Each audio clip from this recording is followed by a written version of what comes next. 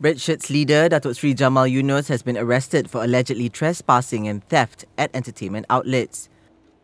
The arrest took place at his home in Ampang 3 hours after plainclothes policemen had surrounded his house. Jamal, who is also Sungai Besar UMNO chief, came out of the grounds at around 3 o'clock Thursday afternoon. Okey, tak ada masalah. Kita yang buat isu judi, kita lah nak tangkap. He was then brought to the Ampang police station for investigation. A police officer at the scene was unable to confirm the reason for Jamal's arrest, but said a thorough report will be provided. Jamal had earlier scheduled a press conference at 3 o'clock outside the Ampang police station. The press invite said 9 of his supporters had been detained following his public complaints on illegal gambling in Ampang Jaya. In December, Jamal and his red shirt supporters carried out raids on suspected illegal vice dens.